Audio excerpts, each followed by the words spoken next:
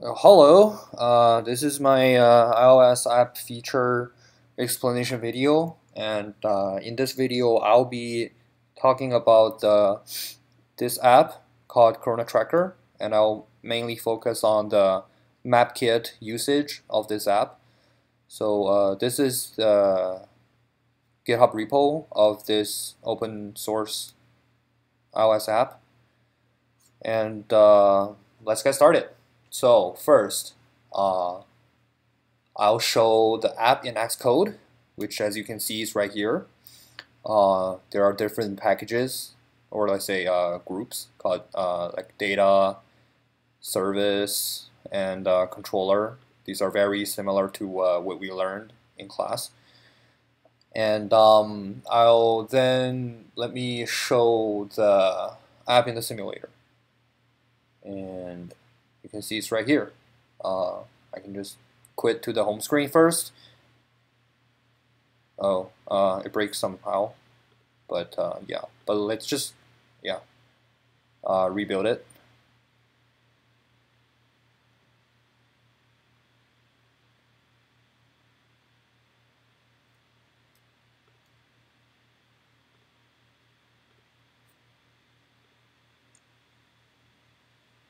Yeah, and this is the very first scene that we'll see when we first open the map. So unfortunately, I don't know how to zoom out in on the simulator, so I'll just try to slide through the map. And as you can see, there's a map of the whole world with different. Oh, it builds finished. Okay. Yeah. So you can see right here, the different color of the circle here indicates the total number of the confirmed case of the COVID-19. You see the US is pretty dark here. So this is basically what this app does, and it can also show up a bunch of graphs. It keeps track of the total confirmed cases in the world. And it also split it into different percentages. Using a new package called the, let me see. Yeah, it's right here. It's called the floating panel. So basically, this is the floating panel. This has a very great usage above a map. So let's explain how the map kit works. So first of all, after my thorough research, I found out that most of the map logic is included here under controller and map right here. And you can see in the map controller, this is where the map is first initialized and used. And here you can see it defines a bunch of IB outlet, especially for this one, the MK map view. This is the map view that we are always been using. And so I can try to switch to the main.starboard, and you can see this is the MK map view that comes from the very first screen. Oh, sorry. Yeah. So get back to the code, and you can see the regular view did load stuff. View did appear, view did disappear, but the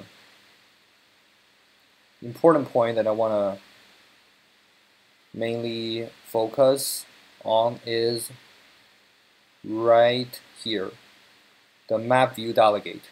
So the MK map view delegate is the delegate that provided by Apple. Here, as you can see, it contains optional methods that you use to receive a map-related update messages. So here is basically how the how the way of the map to interact with the user's operation is defined. And you can see this map view function, and referring to the official document here is this function.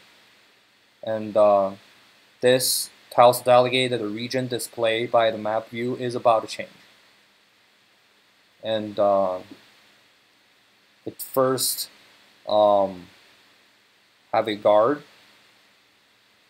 which indicates that the annotation is not the MK user location. So it will make sure that the first load view of the map is the user's location. And there are a bunch of other methods. This one is called the map view did change visible region. And we can see it right here. The map view did change visible region. And this method tells the delegate that the map view's visible region changed. Yeah. So this is the function. And here, another map view. You can notice that they both called map view, but they have different types of parameter.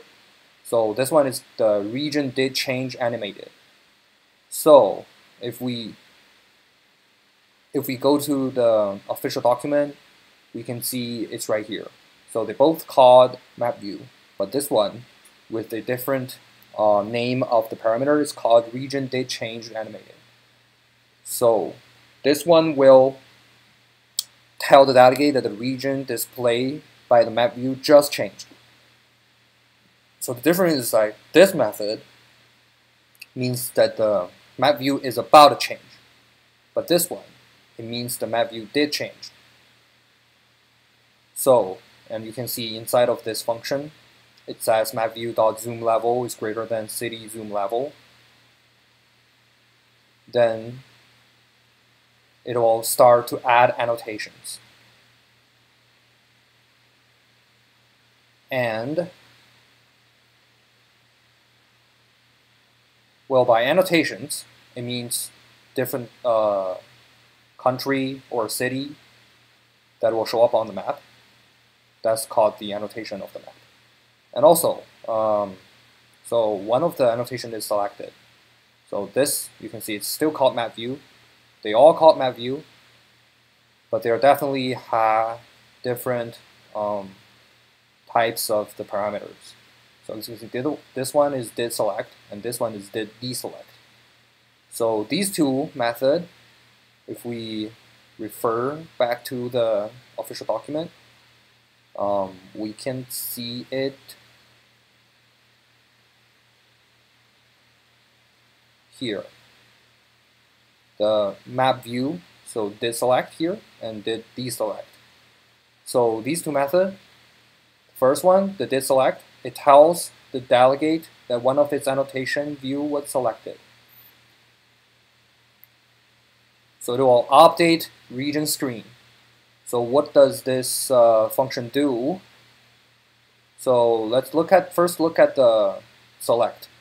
So as you can see in this here, if you select, yeah, so it will show up a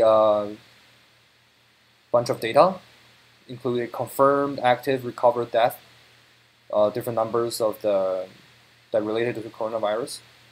And if, let's say, we zoom in to Chicago. So as you can see here, the state of Illinois. And yeah, if you click this, it'll show up the data that related to Illinois instead of the whole United States. And this is actually defined here. Button mode tapped. So when button mode is tapped,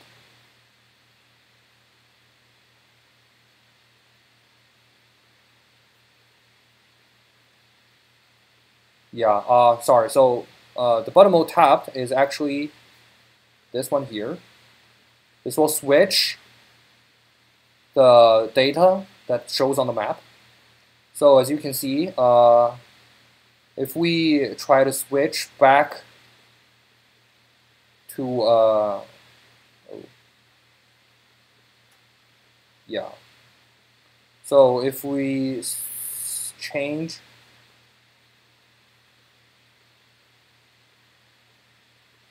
yeah, let's use this as an example. So, this is a bad one. Yeah, right here. So now we switch to China.